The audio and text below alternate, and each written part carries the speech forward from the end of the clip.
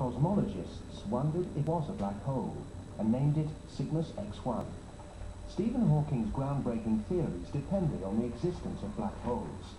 In the case of Cygnus X1, he made an unusual insurance bet against himself with fellow physicist Kip Thorne. This is my bet with Stephen.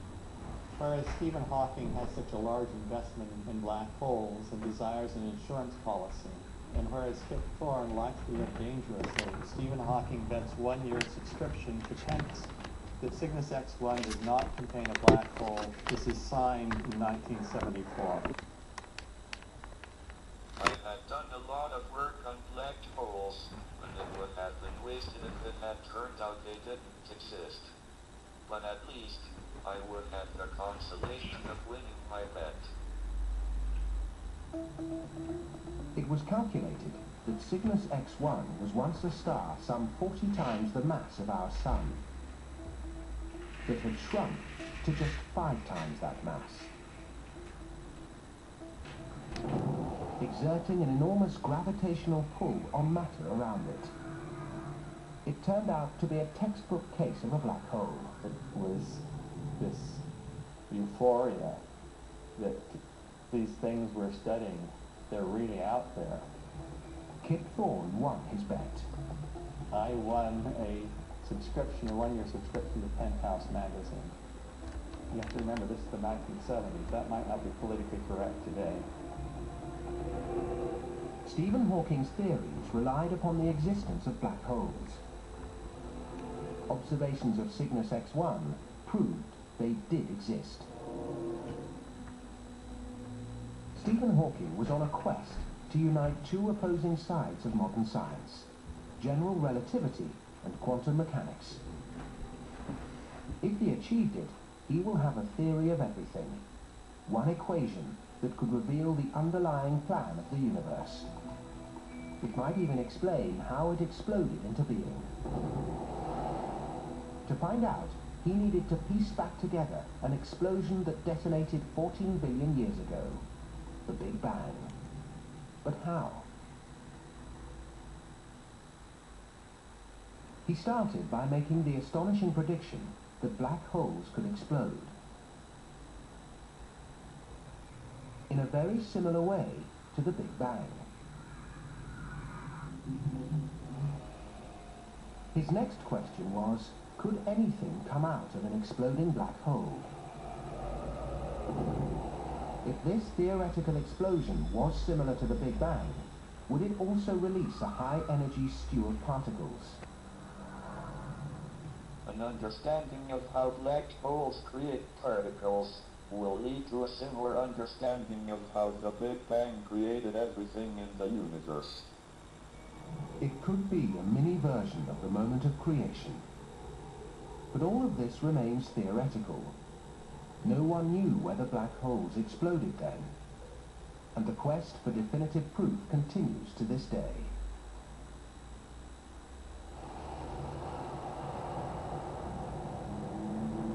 On the 11th of June 2008, NASA launched the state-of-the-art Fermi telescope, designed to scan the heavens for the last gasp of a minute black hole.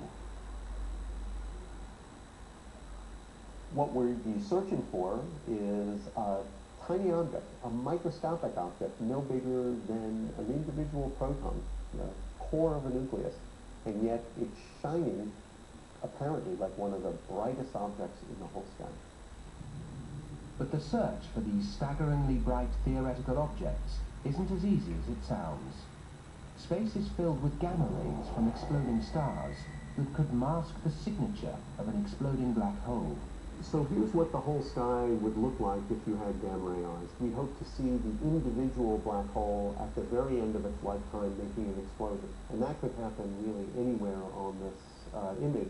And that's why it's so incredibly interesting, because one of those contributions could be the individual primordial black holes producing their Hawking radiation. The team continues to search for evidence of a black hole explosion producing Hawking radiation. The find would be a scientific milestone has so far eluded them. While the search continues for minute black holes that could mirror the moment of creation, another mystery threatened to spoil Stephen Hawking's quest for a theory of everything.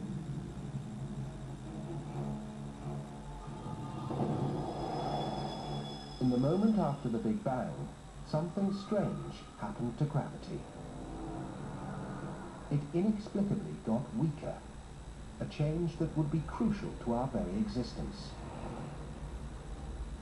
Gravity is actually the least understood force in nature, much weaker than other forces known by science, like electromagnetism, a force clearly evident in violent storms.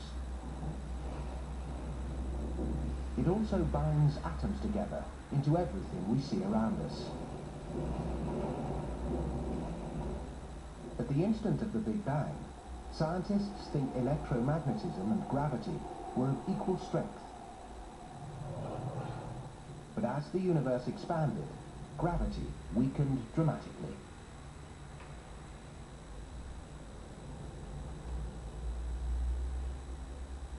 Cosmologist Sean Carroll is trying to work out what happened.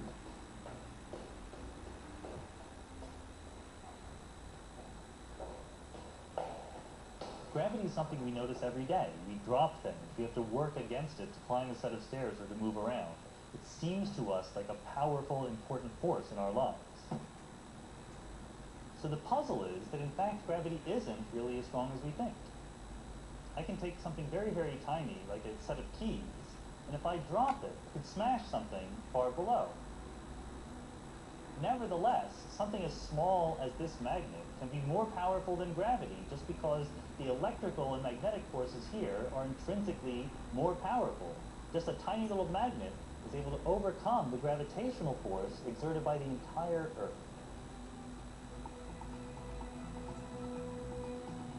Why gravity suddenly weakened after the Big Bang remains a mystery.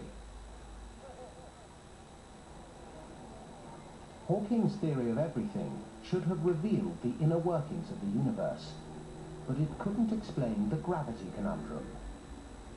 Something was wrong with the blueprint. He set to work trying to solve the mystery, joined by leading scientists in the field. But only a few members of this inner circle could understand his speech.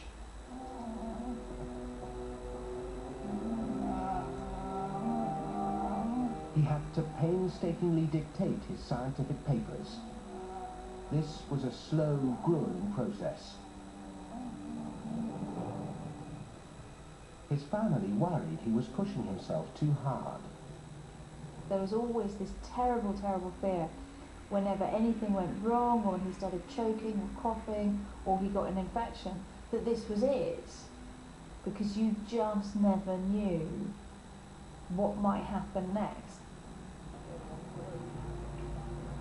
His family's worst fears were realized in 1985 when he was on a trip to Geneva.